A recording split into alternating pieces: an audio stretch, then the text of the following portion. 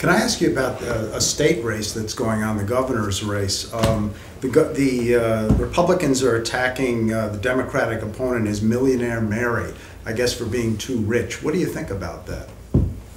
It's sort of a turnabout. I would prefer they not do it.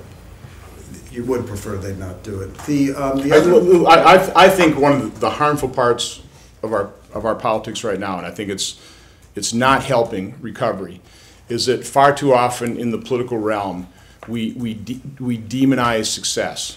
We demagogue against it. What we should be doing is we should be incentivizing success. I really thought one of the best things that Governor Walker did was, upon winning the election, one of his first statements was, "Hey, Wisconsin, we're open for business."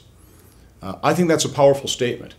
From my standpoint, the solution, the primary component of the solution of all these fiscal issues, and I would argue cultural as well, is we have to have economic growth.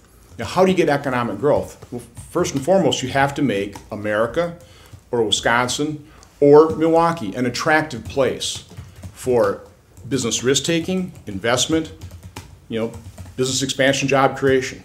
How do you increase people's wages? Get a robust economy where businesses have to compete for labor. That's a sustainable increase in wages.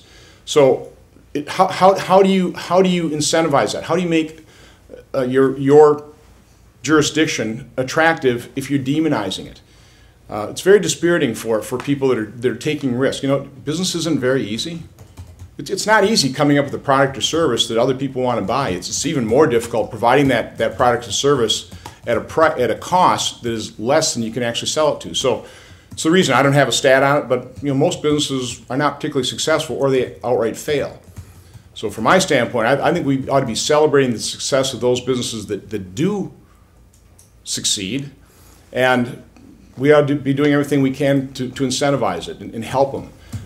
The other 2 points in the race that are business related is that the company, her family's bicycle firm, has been criticized by the governor's campaign for outsourcing. They've also been criticized on taxes. They don't pay any corporate income tax, but of course they're an S corporation, I believe, like yours was. Right. So where are you on those two issues, outsourcing and attacking her for quote unquote not paying outsourcing is one of those one of those areas of demagoguery, quite honestly, demonization of businesses.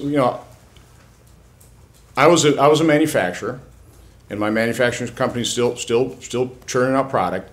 80% of our customers were here in the U.S., but we exported to about 20 different countries. We were the sole source supply for some, I won't name the companies, some pretty large businesses, very, very well respected. Real feather in our cap. It's hard to be a sole supply. It shows you that how good you are, the level of integrity you've got. It was very frequent, because we only have one manufacturing operation, that some of those large companies would come to us and say, well, it's kind of risky for us, because if this operation goes down, tornado, whatever, how are you going to supply us? Also, a number of these multinational companies were producing or setting up operations overseas, and there was a lot of discussion. We'd like you to follow our manufacturing overseas so that you can source our product close to where we're actually going to be manufacturing or selling it. And so there's all kinds of reasons for wanting to open up operations overseas, to take advantage of markets, to maintain a relationship with an important relationship that's domestic based, but also support their expansion. So I don't want to demonize it or demagogue against it.